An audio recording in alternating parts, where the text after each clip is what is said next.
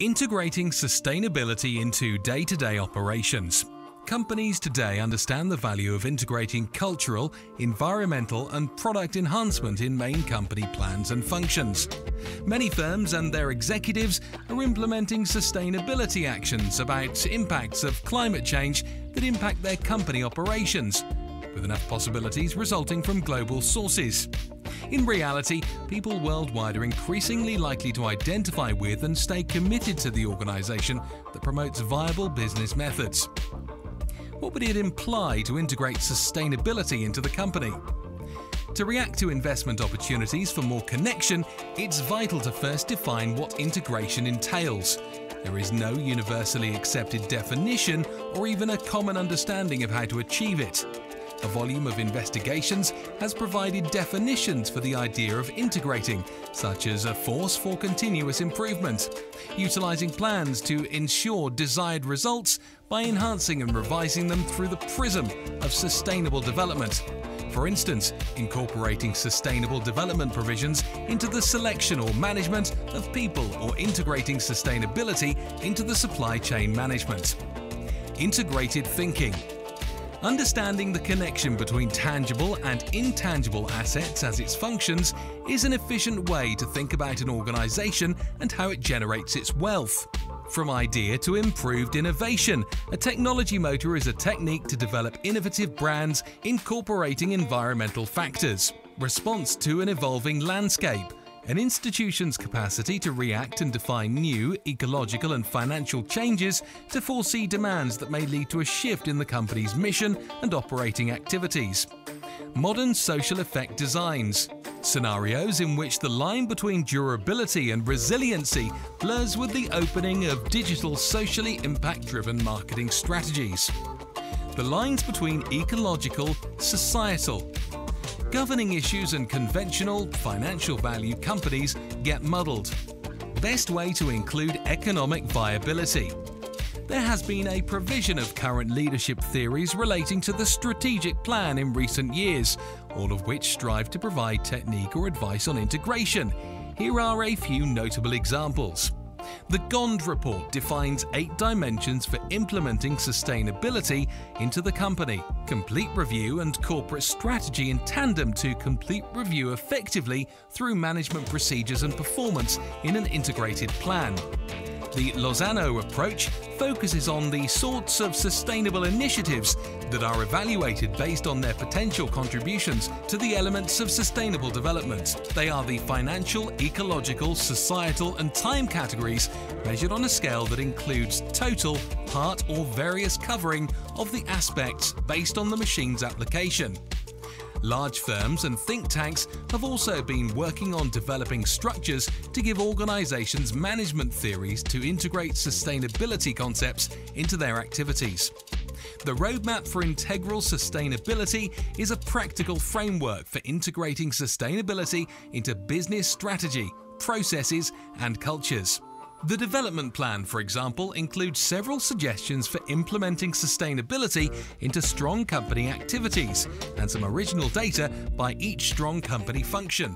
Sustainability Embedded, a manual from the English think tank Sustainable Development, identifies key elements for convergence, including knowledge of the business framework, a concentrate on quantification issues, the participation of sustainable development in sales and service, the growth of a sustainable way of thinking and sustainability thinking, and an assessment on those levels of business culture that are important. The Alliance for Corporate Sustainability's Executive Guidance. Business Practices for Outcome Result examines 3 potential operational practices that could aid firms in implementing sustainability into their company from a common value perspective.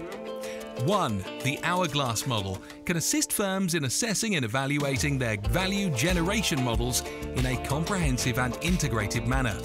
2. The Sustainability Strategy Roadmap lays out the procedures for aligning company strategy with shared value. 3. The Company's Design, which assists businesses in developing a new company structure based on common benefits. All systems have a different scope and strategy, and deciding which one or others to use and how to get started might be difficult. After all, many businesses are only beginning to think about sustainability, let alone incorporating it into its lengthy judicial process. Moreover, sustainability managers who are tasked with navigating transformation do not always directly say how the company plan is developed. How to proceed from here? A number of shareholders now consider sustainable issues alongside other economic and business aspects in their judgment. With all this in view, shareholders can assume that if one of many such concepts, theories or roadmaps is used, firms have done their job to recognize process variables that may have an impact on business, problems that may be important now and for the near future for the business, particular consequences for the company's threat and opportunities, the panel's and official ambitions in reaction to the surrounding environment, as well as the recognized value drivers. The complexity of the above research can have just as big of an impact on a company's capacity to achieving as the integration model chosen. So, if you're creating your first strategic plan or looking to improve the integration of an existing one before settling on a model developed, it's a good idea to begin or revise strategic analysis by studying global phenomenon and taking into account important market influences on two parameters: customer significance, commercial effect, and the urgency of the element to the organization. Risk key stakeholders to sincerely comprehend what makes a difference to your parties involved regarding your corporation, industry, and the markets wherein you function. Try comparing your corporation with your contest, your providers, and your clients to 4. Compare and contrast your company's initiatives and techniques with those of your rivals, suppliers, and customers. Incorporate scenario designs into your marketplace risk assessment procedures that draw on global collections of data, legislation, and industry experience to generate various options for a future state perspective of dangers and possibilities. Work with your management board and leadership team to grasp the company's goals for dealing with the situations, customers, and risks mentioned above. Companies will be stronger to promote a method for assimilation that meets their needs, offers a framework for a strategic activity plan, and endorses the entire integration process, if most of this is completed as a structured timeline.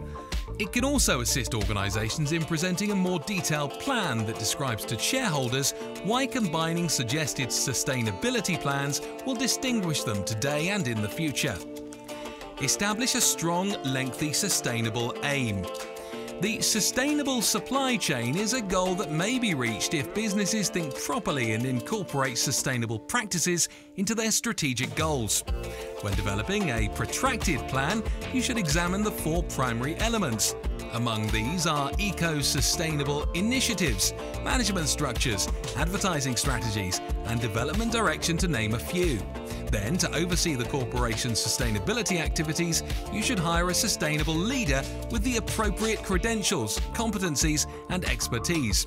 Involve your co-workers. You could do everything you could as a firm to ensure that your external costs are driven inside your processes. Still, you can only make significant progress if you align with your vendors, wholesalers, and other supply chain partners. The key to sustainable development across your company or business process is close cooperation.